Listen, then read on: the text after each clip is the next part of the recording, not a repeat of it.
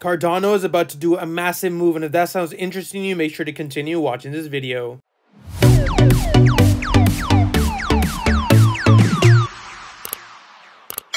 Hey guys, Pingu Charts here. Welcome back to another Cardano analysis. As always, if you do enjoy my content, make sure to hit that like and subscribe button. I really appreciate it. As you guys can see from yesterday's video, we did mention that we were looking for a possible break below the 42-cent mark, and it played out perfectly. We did get the low of 40 cents, which was our support line. I'll go ahead and draw one for you guys so you kind of have an idea where the last support was going to be. And now it looks like we have bounced once more. Now, with this level in mind, we are looking for a possible pullback. Obviously, Bitcoin did do a very nice move today, but again, it's going to be certain whether or not that move is a manipulation candle or a confirmation to the upside. Thing is about Cardano right now is we are still trending below the exponential moving averages, and it doesn't look like we have a clear break to the above side. Ideally, what we were looking for was a retest over here, but I would like to see a 3-test formation, right?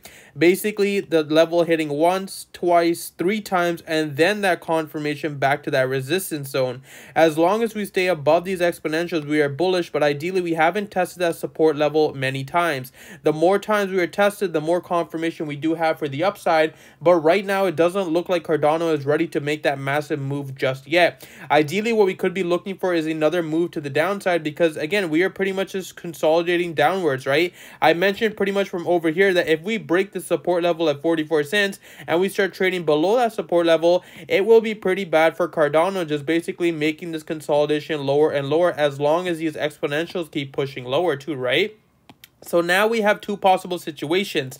The first one can be is Cardano can actually break above, and we can possibly be retesting the 44 and breaking above, but I would like to see that consolidation confirmation. Number 2 is we continue pushing this move downside, and we come back to the support level and we break that support level once more, hitting that major resistance, or sorry, the major support level we have around the 39.40 cent mark.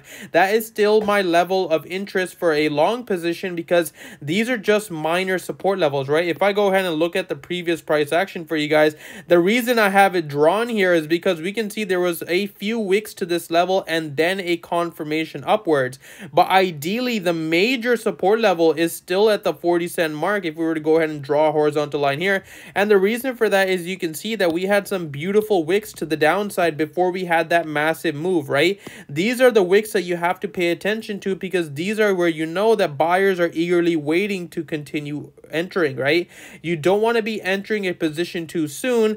So for example, for anyone entering a long position here, they still have the chance of, if we were to create a move to the downside, where the next support level would be, and that would be around the 41 cent, if not the 40 cent. I would be much happier entering a long position at the 40 cent, because I know that that was where the previous wicks were heading. I would much rather do that than enter a position here at the 42 and have that risk of falling all the way back down before that confirmation, right? You don't want to get caught out in a position, mostly when you're entering a long position in a massive downwards trend. That would be the ideal position to enter a long and then continuation. Now over here on the lower time frames, we can see that we are still above the exponential moving averages and pretty much consolidating very nicely. We did have this beautiful consolidation zone with this break that we mentioned continue lower, but it does look like sellers are now getting exhausted and there's a possible trend change.